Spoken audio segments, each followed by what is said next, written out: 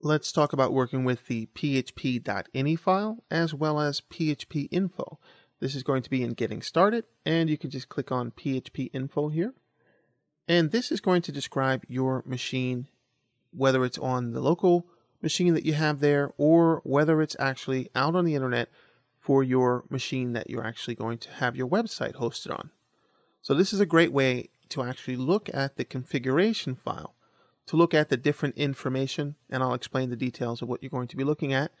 You can also set and change these values, like your core information. PHP is developed in C++, and it has these little plugs that you can actually plug into the actual binary file and make changes to things. Like you can see here, we have browser cap information for dealing with different browser versions and being able to detect them, and different values, different server type values that you might expect to have to set. And it's all changeable within a file called PHP.ini. This is just giving that information, and it's very, very long. When you do that, it takes a little bit of time. It gives your environment and things like that, header information, and you can just scroll through it and look at the different values that you have here. No big deal. It even has MySQL information. Sometimes you have to change your PHP.ini file, just like you have to change the configuration of Apache. But if you worked with the WAMP server and install that, it might be a little hard to see this. At the very, very bottom here, you can see this little speed dial, like a speed odometer that you might have in your car. You can click on it once, and then you can actually come up here and select the config file, PHP.ini, and that'll open that up. Now, this is going to be placed somewhere, might be in your Apache folder within the structure that you installed things. It depends on how you installed it. You might want to take a look at the install videos if you have any questions, and also take a look at php.net to find out different ways that you can work with this as well. And also, you can just do a search on your system hard drive and find out all the places that PHP.ini might be installed. It could be in your PHP folder, your Apache folder, maybe your Windows system folder, System32, something like that. But this is just a text file representation. And you will notice that these semicolons mean that these are just comments for you.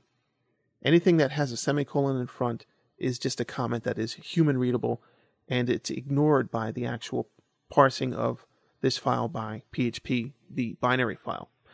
So you notice that if you want to turn this engine on or off, you would have to set it to on or off, and it would depend on what value you need to set.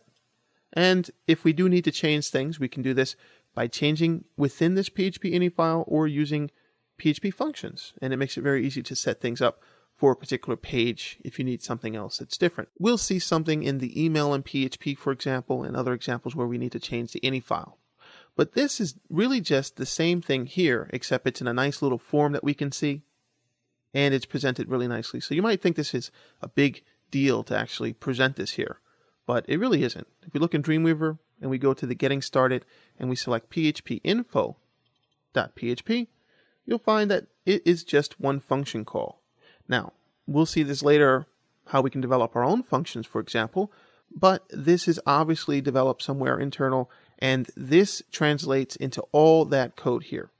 If we viewed this, view the source, you can see that this is just source code that's output from PHP. It's just HTML source, no big deal. All right, so if you want, you can also change this, and we'll look at functions later. Basically, it's just an open paren, close paren, and a semicolon at the end of any statement, and it just tells us to output that information. You could put a value here. These are just constant values. They're just different ways. We'll explore this later, but if you want to see just specific information, what we do is we comment that out.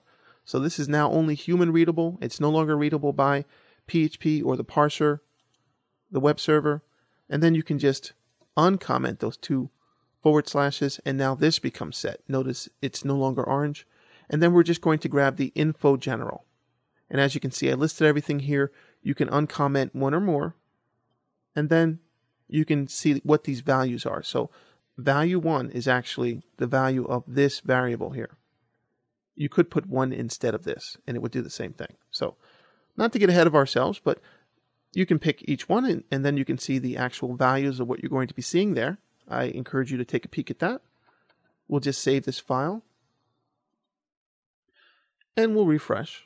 And there you see much less information here. No big deal. So you know how you can get just at what you need. So you don't have to be overwhelmed with all that information there. But we'll explore PHP.ini and phpinfo throughout the training. It really is just values that you might need to set or might need to look up to see what you can do with that particular server. And oftentimes when you do something on a remote server, for example, when you go out to your website, you want to check out what you have installed and what you have available. So you just put one page in there that says PHP info. But do be careful. Sometimes it has information in there that you don't want strangers or people with ill intent to actually be looking at. So you might want to actually delete that PHP info file and not put that on your website. That's something you might want to do, or just use it when you need to, or password protect it or something. But that, for the most part, is PHP info and PHP.ini. We'll see more later.